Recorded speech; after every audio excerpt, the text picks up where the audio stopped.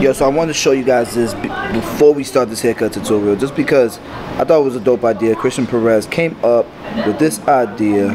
Check it out. So you know about the Facebook groups? I think for a lot of people they're super helpful. He came up with the idea of, I mean, I feel like we have our own culture with 245. Like, we have almost a movement, man, right? Almost a movement. So 245 has its own Facebook group, and it's already pretty active. There's 222 members. This is the first time that I really promoted on my YouTube channel. So if you are not a part of this Facebook group and you just want to be a part of a dope community of barbers who obviously are like-minded, because you guys are all on this YouTube channel, you guys are a big influence for me and 245. So we'd love to have a community within Facebook. So make sure you follow. I'll put a link in the description below.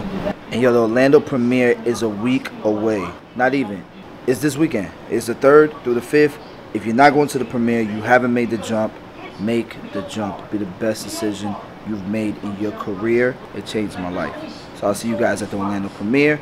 In this haircut tutorial, we do kind of a mid to low drop fade cut. I think it came out pretty dope. It's bald on the sides with a little bit of a C cup. This particular client has some imperfections in his hair, and I'll explain a little bit how I fixed it, how I made the illusion that he doesn't, right? Hopefully you guys learn from it and enjoy the video, and if you do, please smash the like button, subscribe. If you're not already subscribed, it helps the channel out immensely, and it keeps me motivated, man, to see you guys in the comment section and all that stuff. But like always, much love. See you guys at the end of the video. Enjoy. Let's go. So we're going to use the custom T-Lines by B. Clark. Very popular. You get those on 245.com. The Wall Colors Magic Clips and the Super ZRs. And we're going to use the outliner blades to start our first guideline. I pretty much, you know, with ball fades, you want to start your first guideline always. And I do it in a way that it will contour his head shape, right? Afterwards, I'm using the Andy shavers, get that extra tightness. So this is the 1.5 blade on a detachable clipper. They're all the same regardless of what detachable clipper you use. Going with the grain. Going with the grain just makes it look fuller, makes it look thicker, the hair.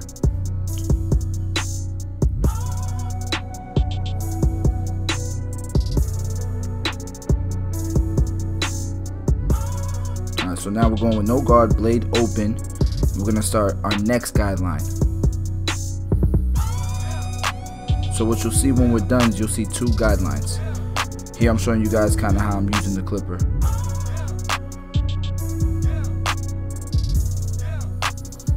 And I'm being careful to keep the darkness of the C cup or the arch on the hairline. Here we have the 1 guard all the way open, and this will make our next guideline. So if you're counting, you'll see 3 guidelines. Those are going to guide you throughout the cut to help you stay organized. If you do nice clean guidelines, you'll have a more detailed, organized haircut. Won't get lost in between your fade. I pointed out that the hair right there at the end of the arch, the peak of the C cup, it's thin. So we're leaving that dark because the moment that I brushed it up with my finger, I lifted it, you could see it's really light there. So I leave it really dark there to make it look like it's not light. It gives the illusion that he doesn't have any issues there. Now we're blending out that first guideline with the wall magic clips closed. Here we're taking out the next guideline with the number 1 guard closed. And you could go above these guidelines, maybe like a 1/4 inch, up to a 1/2 inch. I would say if you have no guard on and you're taking out that first guideline, no more than a 1/4 inch with the magic clips closed.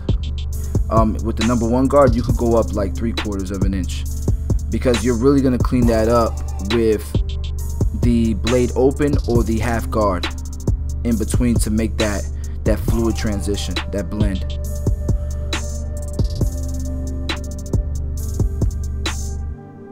And you can see I'm stretching the scalp. for these more dense areas. Here we have the number 2 guard, and this is going to be kind of our base. The number 2 guard, number 2 guard open. That's going to blend to the top, and we'll do that all the way around.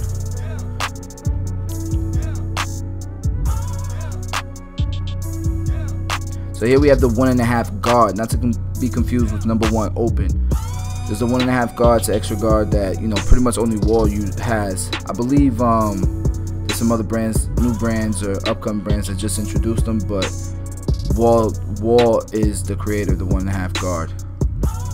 And that pretty much is supposed to make it easier to blend between the 1 guard and the 2 guard. And here we're just doing a little bit of detail. You can see the blend came together. And we're doing pretty much essentially the same exact thing on the other side.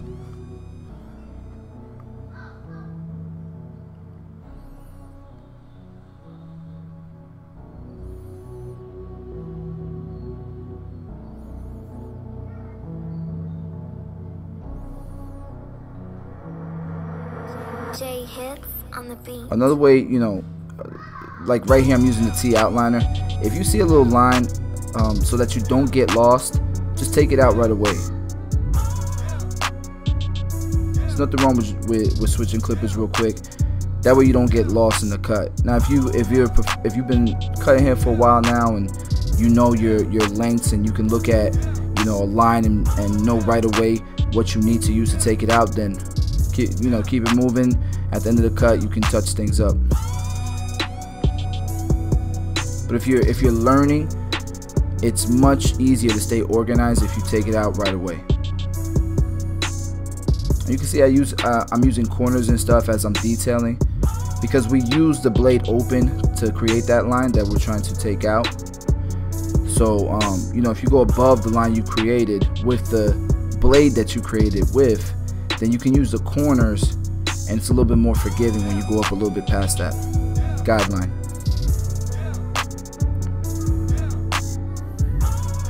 Here there was a little bit of dense area here.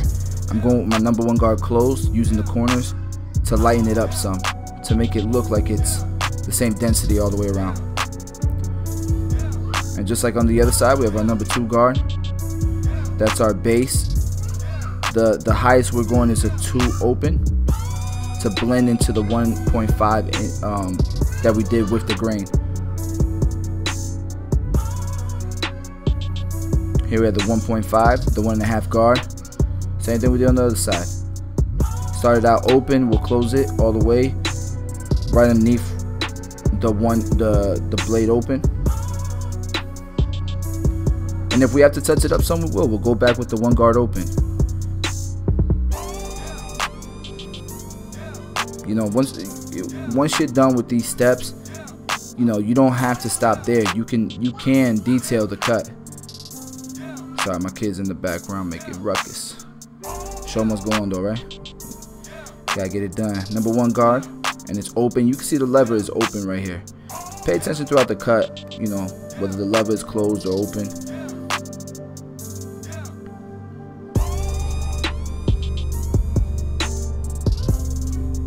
For me, this was one of the hardest cuts to get down, to feel comfortable doing, to feel like if I did it on the client, he'd be satisfied. This was like the last cut that I felt like I got pretty good at.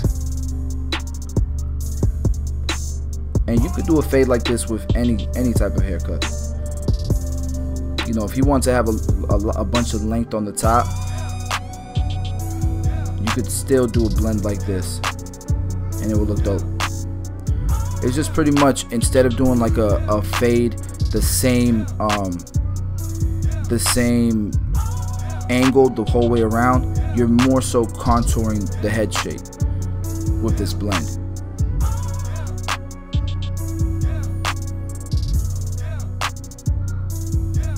And right here at the back I sped it up because it's the same steps, so I made it twice as fast here.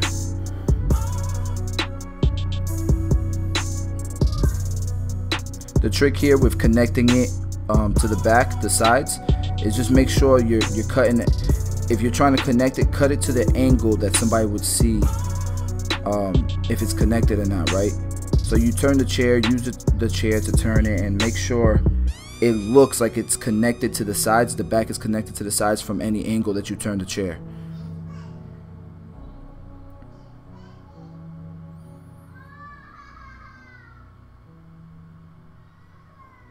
You can see at this angle it looks pretty connected. We're still cleaning it up some, but you'll see how it comes together. I think the half guard here really brings it together. You can see it as we're going. J hits on the beat. There it is. It looks pretty well connected.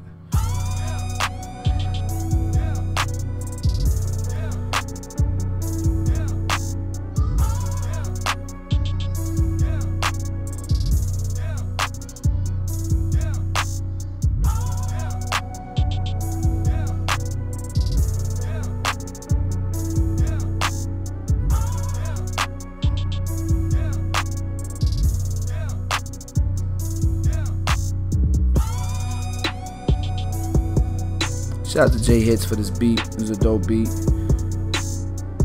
Really cool guy. I'll leave a link in the description for his channel.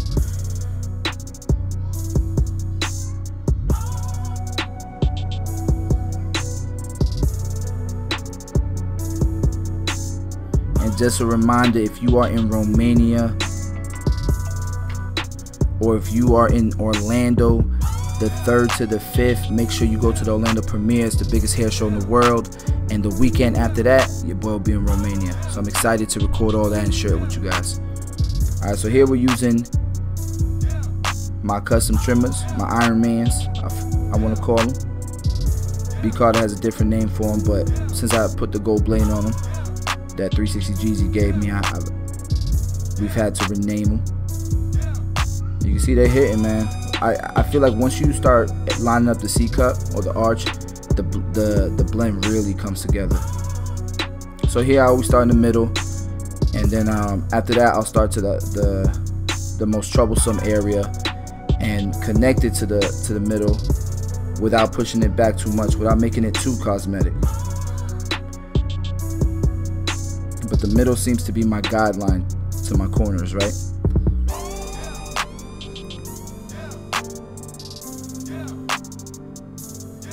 Remember, the hairs here are really long, so that's why I brushed it over to the right and caught some of the loose hairs.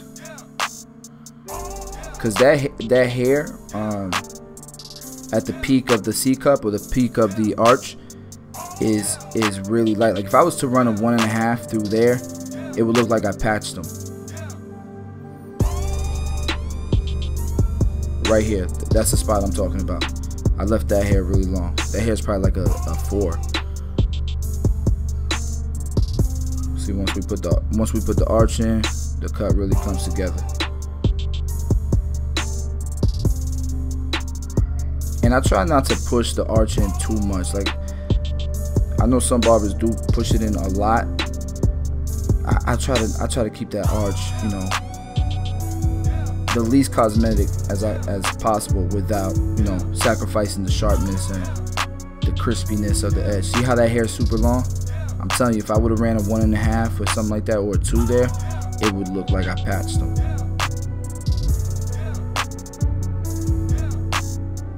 But it gives the illusion, once it's brushed and it looks good, it gives the illusion that nothing, you know, that there is no lightness there.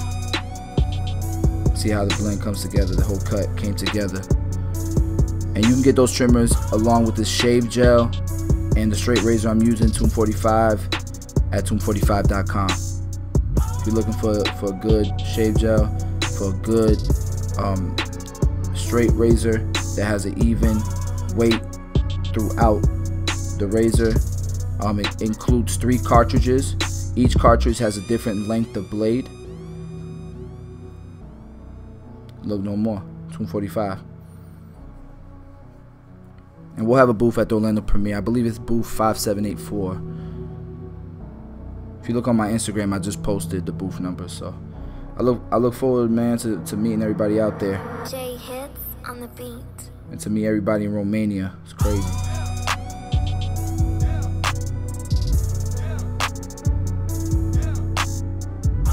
I'm just gonna touch up his eyebrows real quick.